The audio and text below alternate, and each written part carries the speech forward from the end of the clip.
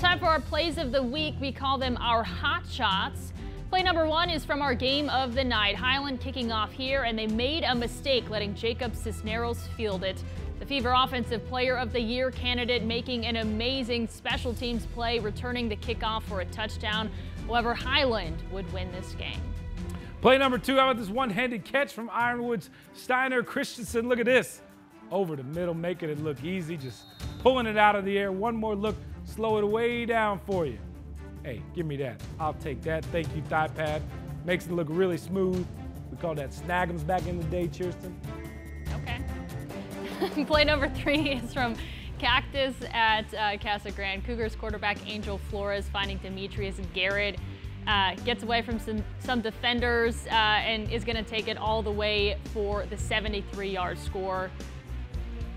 But that play wouldn't be enough to keep Casa Grande's season alive tonight, unfortunately. How about the block there from his receiver, taking out two guys?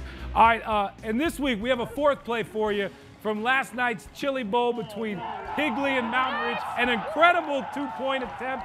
Kai Milner turns around, the no-look pass over his shoulder to Ian Stair.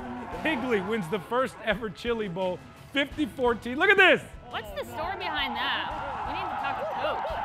How cool is that? Milner, by the way, was named the game's MVP. Don't forget, log on to 12news.com or the 12 News app. Cast your vote all week long for your favorite play. The voting goes all week, and the winners revealed next Friday night right here on The Fever. And congrats to last week's Hot Shot winner, Jacob Cisneros. He's on the list again. Could become a two-time winner. Look at that.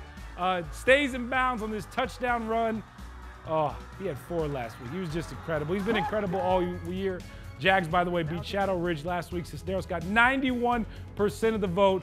They got some loyal fans up there in Anthem, Kirsten, but definitely he's in the running for our Friday Night Fever Offensive Player of the Year. You know, they were talking about his return for a touchdown today at the O'Connor game on the sidelines. That news had traveled quickly. He is just a stud. Still ahead on Friday Night Fever.